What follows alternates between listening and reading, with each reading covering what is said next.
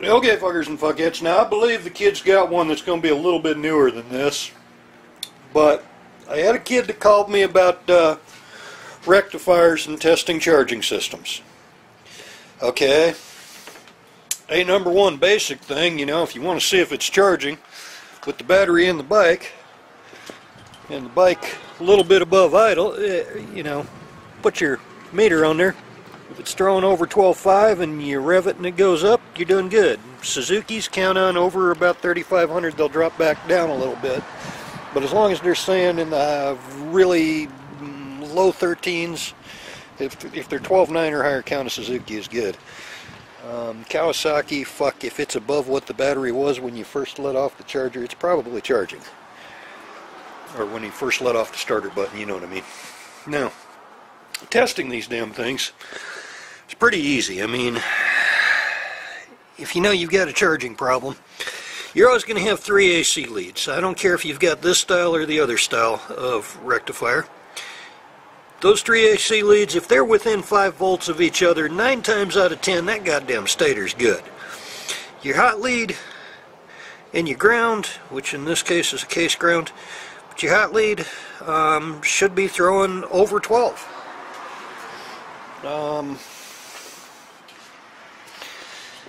Let's see, I know I've got another one over here. Should have 2 or 3 of them. These newer bikes are pretty much the same. I know there's a rectifier here. Yes, there is. Okay, these newer bikes, 9 times out of 10, your 2 wires by themselves, those are going to be your hot and your ground. Hot, ground. And then your other 3 are going to be your AC leads on your connector. If it's the 8-wire connector and they're not using 2 in between here, these 3 are probably in the middle or down towards one end. You don't see that too often. Usually it's the 6-wire. I always call it the 8-wire anyway. Don't know why. I'm kind of redneck, but it's bigger than the fucking flat 5-pin.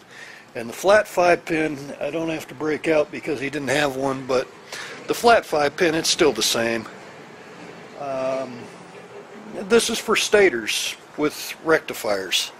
And even this Yamaha, oh no, I've already rubbed the one. Oh no, I know where the one for that Yamaha is. I know exactly where it is. So I pulled it out and never used it. Now, Yamaha got that funny plug. See that? This is that double plug. And some of these do come in an 8-wire flavor. Okay, those are your 3 AC leads. Those are the ones you need to worry about.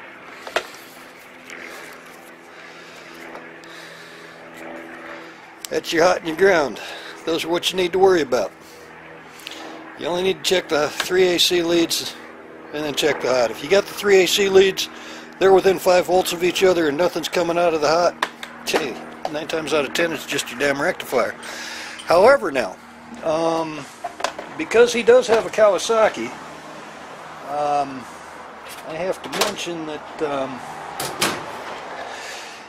if it does prove to be the stator on a Kawasaki or a Suzuki, you're replacing your rectifier too.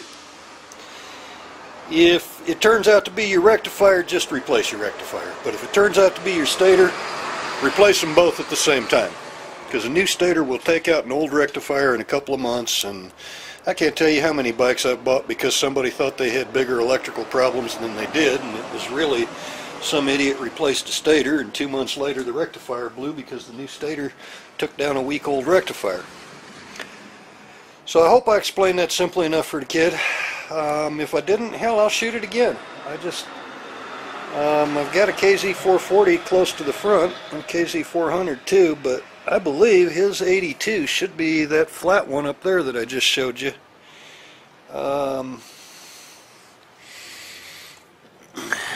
And I mean, you can convert these rectifiers too. I move them back and forth all the time.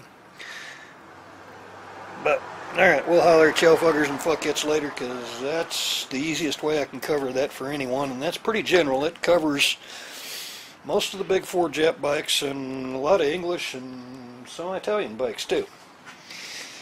And if you're looking for a video on how to check your regulators and rectifiers on Harley Abelsons, Well, you have my deepest sympathies. I'm sorry to hear you bought one of those things. You'd have been much better off with a victory. We'll holler at y'all fuckers and fuck yets later.